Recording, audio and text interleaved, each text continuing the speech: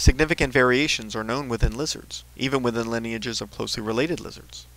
Modern lizards vary in size from under 3 centimeters to 3 meters, with fossil terrestrial forms reaching 6 meters and marine forms reaching 10 meters. Separate lizard lineages have independently reduced or lost their limbs.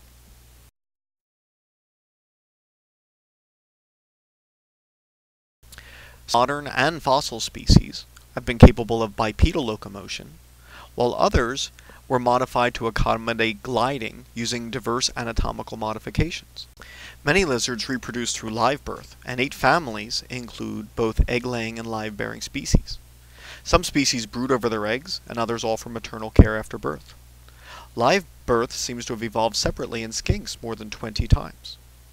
Parthenogenesis, or all-female populations which reproduce by giving live birth to clones of themselves, is known in at least 4 groups of lizards.